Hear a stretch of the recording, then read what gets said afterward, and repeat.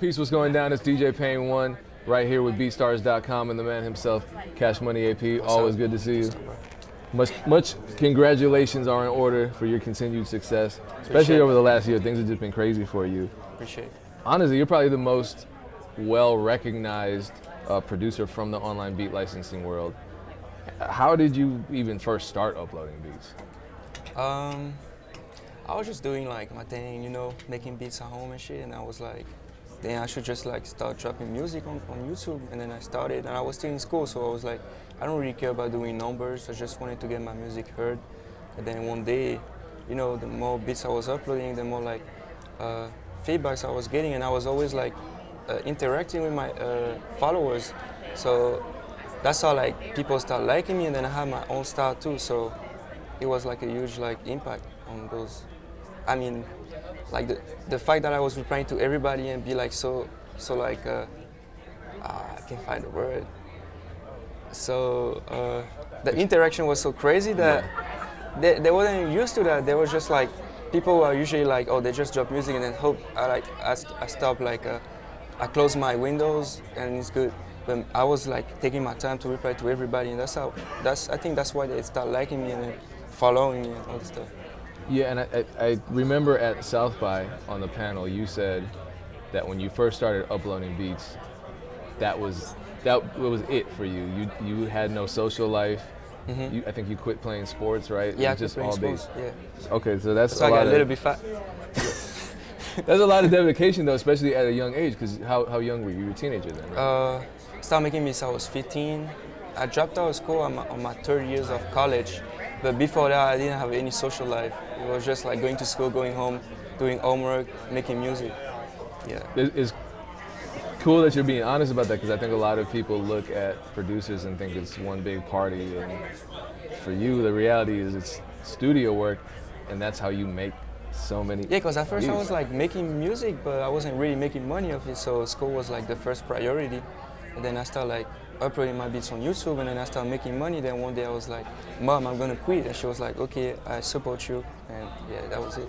Oh, that's a dope story too, that your mother did support you. Yeah. And you upload, I mean, to this day, in spite of you being really the next super producer. I was talking with Dream Life about this earlier. He said, you know, CashMoneyAp is the next super producer, probably. We should. And with all that workload and with all of that attention that comes with that, you're still dropping pretty consistently one beat every day. Yeah.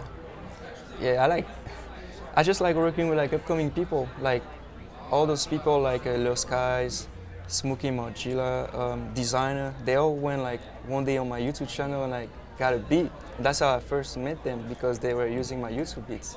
So I really like, you know, the upcoming rappers, they're not gonna like hit up like a Metro, like a Zaytoven for a beat. They're just gonna go on YouTube and like rip a beat.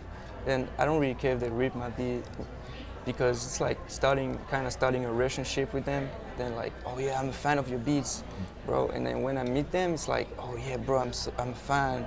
Let's keep working, you know. And I never met those people before, so it's like cool. Yeah, let me talk to you about that, because I'm gonna switch to another question that I had that was related to that. A lot of rappers that were buzzing were using your beats early on. Yeah. I honestly thought you were based in the United States when I first started hearing your tag, because so many, especially in Chicago, so many Chicago rappers were using your tracks. What was your first major placement, your official first major placement? Official first was Soulja Boy in 2012. That was in May. And that was a song I made a beat with one of his producers at the time. And the song was called My Chains. Okay. And I was like, whoa. And then 1 month after that, I had a song on Chief Keef Bang 2 mixtape.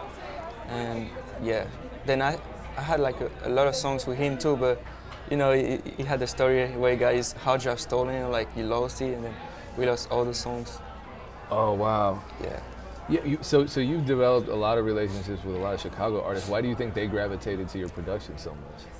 Because I had a sound, like I started the futuristic type shit in Chicago, like, you know, all the like melodies. And there was like something called the bop. Yep. You remember the bop? Oh yeah. I used to make those kind of beats too. Oh, that's so crazy. they liked it. I started like from the bottom. Like Chicago, I went to like with the smallest artists because it's like a circle. They all know each other. So my name like keep like going up, going up. So at the end of the day, they start eating me up. Lil Durk, Chief Keef, G Herbo, Lil Baby, and yeah, that's how I started. Like go small, go like small, and then we get big. Okay, so back to your insane work ethic. You make something like, well, I've seen you make 12 beats in one session, not even in a day, in a session.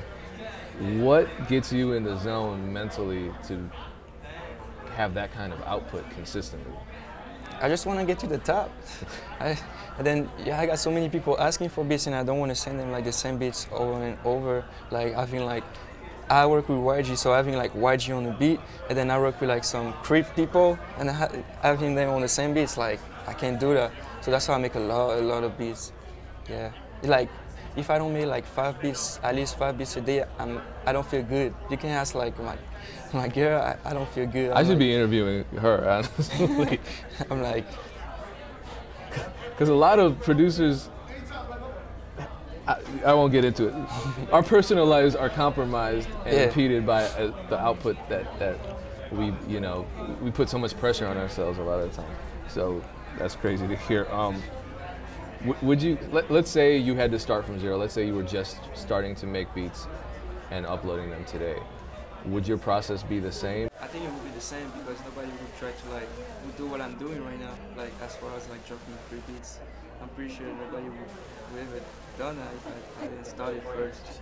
So I would keep doing the same thing and network with people. Yeah. So every day dropping free beats, that's the strategy. I wouldn't think every day though, because when I first started, I was dropping like maybe 3 times a week. I just drop it every day because I have like so many subscribers and I want to like keep going up. You know, I don't want them to like get tired of me. So that's why I do it. So to pick up what you were saying earlier about your strategy of giving out free beats, obviously, as you said, that was something that you feel was central to your success. And you told Kato, when you did a Music Entrepreneur Club interview, that you made 6 figures off of releasing free beats. How did that work? Like free beats is just like a non-profit. Like a non-profit, yeah. If you want to just like use the beat, like just to listen to in your car, yeah, you can just get like the free download. But to get the free download, you have to follow me either like on Twitter, on SoundCloud, or just like subscribe to my YouTube channel. So that was like, it's like they win like a freebie and then I win like a follow. So that's why like all my socials are like going up. Because I first started with my SoundCloud, I had like probably like 5,000 before I started with the BeatStars feature. Now I got like 40,000. My Twitter got like 100,000 followers. Like just doing that, like dropping a freebie, make them follow me on social medias. Yeah. So with BeatStars, yeah, you can give away a free download in exchange for a social follow. Do you switch your social follows on BeatStars a lot? No, really. I just like wanted to get my SoundCloud to a certain point, like 10, 20, 30. But then after I stopped doing the SoundCloud, it kept going up. Like people were just following me. And then I started doing it from my Twitter like 6 months ago. Then, you know, Twitter, I get like an average like 100 people following me every day from like those things, I think. Yeah, your Twitter's going crazy. I know before you started working with BeatStars, you were selling beats directly through email, right? No, I was using SoundClick. Oh, you were using SoundClick. And the system was so trash because you had to send the beats by yourself every time you sell the beat. So imagine I'm like in school and then somebody hit me up, yo, I need the beat as soon as possible. I'm like, I'm in school. And then where I used to live, the Wi-Fi, the internet wasn't that fast.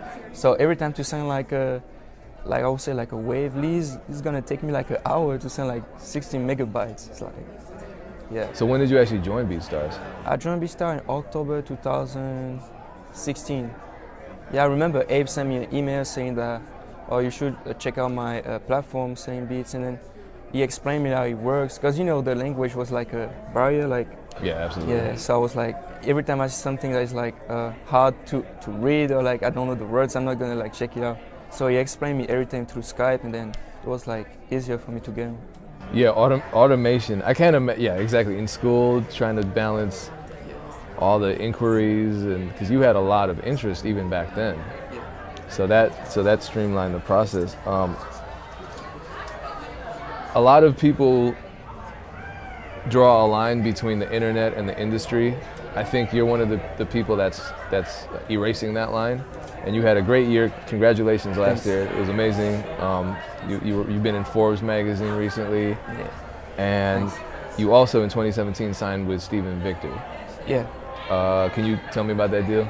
So Steven is my manager now. I signed a management contract with him. And then I signed a publishing deal with Universal on March 2017. He's the one that made me sign with them, by the way. And then since that, we've been working. Yeah, Steven is like a really nice person, very humble. Yeah, always like down to help. With the Universal deal, has that gotten you more opportunities to work with artists directly? Recently, yeah, they put me in studio with people like songwriters, rappers. Like I go in camp. Yeah, dope. Nice. CashMoneyAP is a brand that so many people respect, and I think you're one of this generation's most prolific and recognizable producers, but you're also really accessible. I mean, you're on social media, you talk to people, like you said at the beginning, you responded to every single YouTube comment, and it seems like you've still carried on that mentality. I mean, even here, we're at A3C right now, and everywhere you walk, someone wants to talk to you, and I see you talking to everybody, interacting with everybody. Why is being accessible to the people still so important for you? Yeah, because I'm nothing, bro. I'm human. It's like everybody, like, you're born like the same way and you die alone. So I'm like, fame or nothing is gonna change that. It's like we're the same. Like if you want like advice from me, just come talk to me. I'm gonna like help you. Like yeah, it's like we're the same, and I don't feel like I need to be like different with other people. Yeah, and I came from like a poor background, so you know I know how it is. So I understand when people like need help, and I'm always down to like help. So moving forward, I mean, your style is undeniably yours. You have a musical style that's unique. You have a sonic style with your mixing that's unique. In the future, do you see yourself producing other genres, maybe pop or neo-soul or anything like that? Yeah, I don't know. I don't know. Maybe pop, because it's like kind of like similar to like the hip-hop scene, like when it comes to like melodies, because I make like melodic type stuff, but I will have to like change my drums because I'll be using like some hard-ass drums. Yeah. Or you might just change the pop genre completely. Exactly. So that's your plan. All right, you heard it first. All right, how can people find you? What's the best way for them to get in touch? Oh, you can follow me on Twitter, on Instagram at CashMoneyAP. And then, yeah, don't spam me though. All right, man. Much continued success. Thank you. Thank you once again. Appreciate it.